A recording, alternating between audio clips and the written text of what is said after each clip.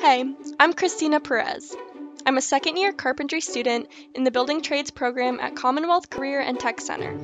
My teacher, Mr. Davies, asked me to tell you why I decided to go into building trades and talk about my experience in the program. A lot of my friends went to work in childcare, teaching, nursing, or maybe something to do with math or psychology.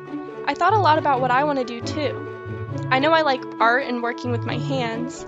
I don't mind getting my hands dirty with sawdust or paint, but I absolutely do not want to touch blood or poop, so childcare and healthcare are out of it for me. But I like the idea of helping people. So my dad got me interested in construction as a career.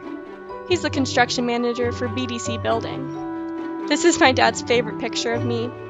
I tucked my hair into my hard hat so it wouldn't get caught in something. The gloves were too big, but I didn't care. I loved going to work with my dad.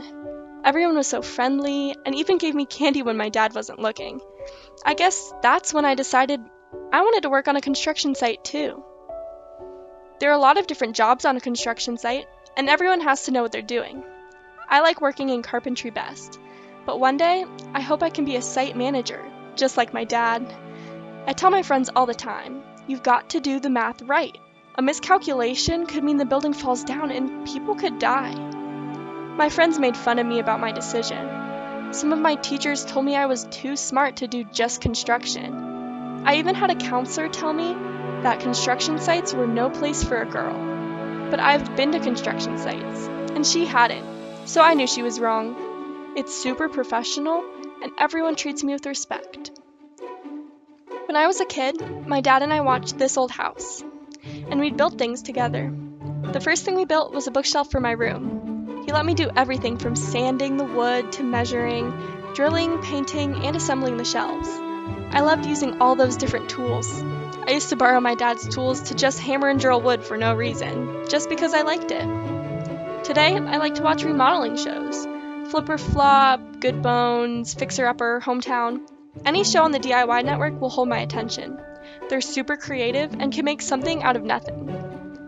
I decided to go into the carpentry program at the CTC after I went on a school tour.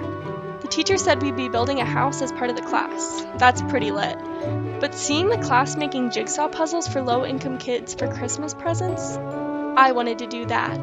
I want to help to make a difference in my community now, not wait 4 years to even think about helping out. This year, I helped prep and paint the wood for those puzzles. We cut 3, 4, or 5 pieces for each puzzle. We had to be really careful sanding the edges so it would be smooth for their little hands.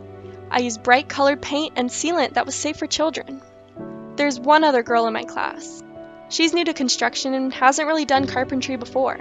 We all try to be nice to her, but she says she's feeling overwhelmed. I told her that one of the boys in the class, Aaron, is also behind. It has nothing to do with being a guy or a girl. It has everything to do with experience. She'll catch up. Mr. Davies has a new co-op in the classroom program, so more advanced students can help tutor the kids who need some extra help.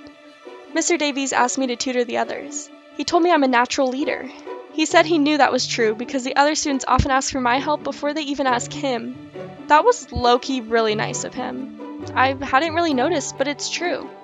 I like to lead and I like to learn. I chose the right profession for me.